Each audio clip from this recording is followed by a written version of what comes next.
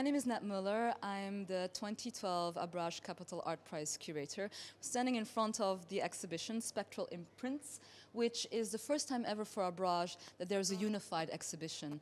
Spectral Imprints refers to the idea of history and how history actually is taking us from the past into the present and also defines future moments.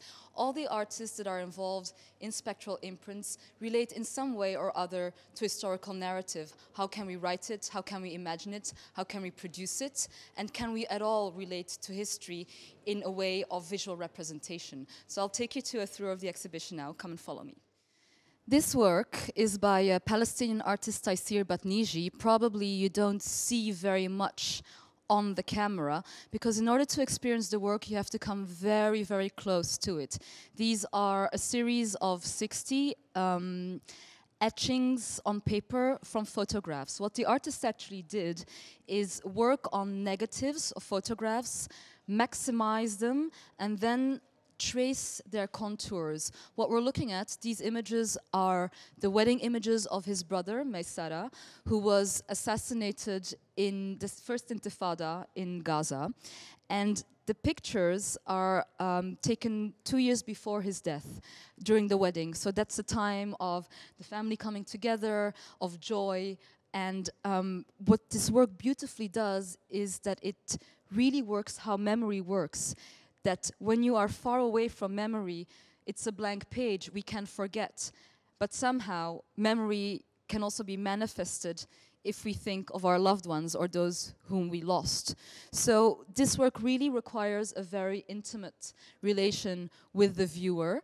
It really requires you to stand very, very close to it and trace the lines of this very personal memory of Taysir Batniji. The next work is called China by Lebanese artist Raed Yassin. Raed Yassin is an artist who loves to work with popular culture, with mass production, even kitsch, if I can add. He's also a fantastically talented musician. So what we're seeing here are actually 7 vases, porcelain vases, that were produced in Jingdezhen in China, which is the capital of porcelain making in China. However, they're not just ordinary Chinese vases, but what you see here are very intricate details of battles of the Lebanese Civil War. The battles are 7 battles, 7 vases, and they all are battles that really initiated big demographic and political shifts within this 15-year history of Lebanese civil war from 1975 to 1990. So maybe we can just take you and have a look at one detail. It's important to point out that China refers as well to the material, it's porcelain, but also to the place where they were produced. And these vases, on the one hand, they're decorative objects. You can find them in any Lebanese home. You can buy them. Not these, of course, but similar vases. At the same time, they are also an art object. They have a singularity. So it really combines all these different manifestations of the vases, of the object, if you will. Perhaps we can go to a detail and view the details.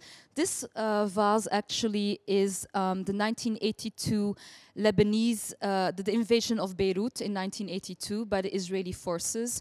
So you really see here West Beirut being completely bombarded. And I want to take you to one vase and show you another detail. This vase is the War of the Hotels. So from anyone who has been to Beirut, you might recognize the Holiday Inn here. And the details are extremely intricate. You see the snipers on the buildings, the flags of the Lebanese forces. You see really the militias, and also the details here, the guns. Another interesting aspect to point out is that what you can see in this vase is that the names of the battles and the names of the master, as per tradition in Chinese porcelain vase making, are also on the vase. Now, I don't read any Chinese, so I don't know which is which. I think this one is the Chinese master, this one is the battle. But they're also an important part of the work. Now I'm going to take you to the work of Wa'el Shawi. The title is very important. It's called A Glimpse of Clean History. And maybe the stuff that happens outside of the object, of the artwork, is more important than what we see happening in the work itself. You'll see what I mean if you come with me. Now, here you see something interesting happening. What we're looking at is actually a scene of Pope Urban II, who is talking to his congregation, which led to the First Crusade. And the Crusades, you can also think of the Crusades as proto-globalization. It's a time of almost imperial expansion. And this was painted, this speech of Pope Urban II was painted by Jean Fouquet, a French painter in the 15th century. And what Wael did is that he took the speech and the painting and he turned it in a three-dimensional object, which really speaks of the theatrics of history, the spectacle of history. We're waiting for something to happen. We're standing in front of this theater, and the curtain opens, and we expect a spectacle, and it never happens. And we stay again, and it opens, and it's always a static scene. And in a theater, you always expect that something will happen, and it never does. So what's happening here is that the artist is really playing and controlling the viewing experience and the gaze of the visitor, and that's quite interesting. And the whole title, A Glimpse of Clean History, also suggests that history can never be clean. He really is literally giving us a snapshot here, but what does it mean? It's a reference that he chose, and he also chooses how to show it to us. So it really works on this dynamics. We're standing in front of the work of Risham Sayed. She's a Pakistani artist who lives in Lahore. Risham is very much interested in the Victorian era, so the era of the British Raj, an era of imperialism, of globalization again. I think most of the works here, in a very interesting way, touch on economy, on trade, on modes of production. That the vases do that, Risham's quilts do that in a very different way. Now, traditionally, quilts are objects that are made by women in the house. The Victorian era is a very important moment when the segregation between private and public is becoming sharper. The whole myth of the angel in the house, of women being inside of the house, becomes the ideal for women. And what Hisham has done is that she takes those issues and these notions of domesticity and she reworks them into quilts. Now you have to remember that quilts, over the ages, have always been platforms for women, whether working alone in the house or whether at quilting bees, to express political notions or to commemorate, for example.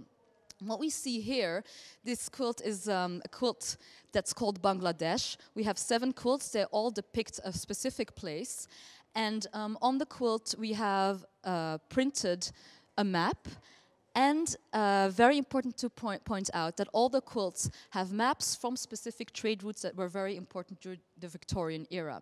We have the maps, we have the specific trade routes. The artist went to all these places to source the fabric, but she also shows us pockets of resistance against imperial rule. So for example, this figure here is Surya Sen, very important Bengali freedom fighter, and this is being reappropriated, rethreaded into this history of colonial times, which are often told in a very specific way, and the artist is in some way rethreading that history, literally, but also metaphorically, by patching these histories of resistance into the work.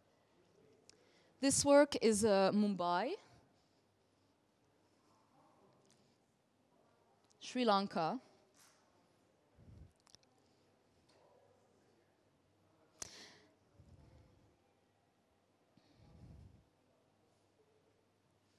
And this one is very interesting because it's the only white quilt. This one is called Preston, and actually the photo we're seeing here, the artist took herself in Preston train station, however it looks very ancient. Preston in the 19th century was the center for cotton production, so very important for imperial history. And it's almost as if the white quilt is telling us here is where it all begins. The backs of the quilts are all traditional. They've been also been worked on. Interesting details as well. And perhaps also interesting to mention that the artist used some of her own family's quilts to work into the project. This is United Arab Emirates. So you see here in 1819 the rebellion of the Qawasim, a tribe in Ras Al Khaimah. Turkey with the Turkish-Greek wars. And here, I guess, the pièce de résistance. This is Pakistan.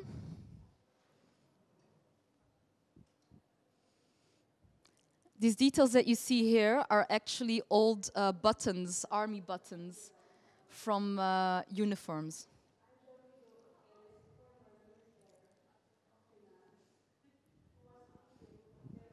So I'll take you now to this last but certainly not least project.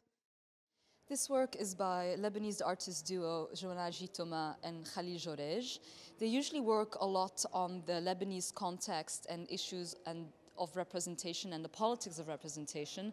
For this project, they have ventured somewhat outside of their comfort zone and have made a work called A Letter Can Always Reach Its Destination, and they have used spam and scam emails which they have collected over the past 10 years as their source material.